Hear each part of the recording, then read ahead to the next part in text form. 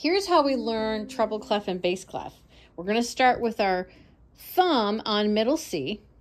And if we go up the keyboard, we go into treble clef with our right hand.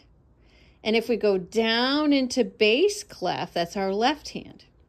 But here's a trick. If we actually turn this way, can you play middle C? Now can you move the red circle to D? Just go up one. D. Now go up to E and to F. Play F and G. And now can you go all the way to the top of the staff to high F?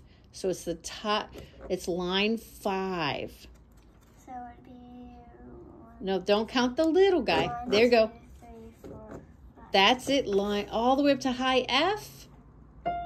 Yeah. So if you turn that sideways, it makes a little more sense on where your notes are.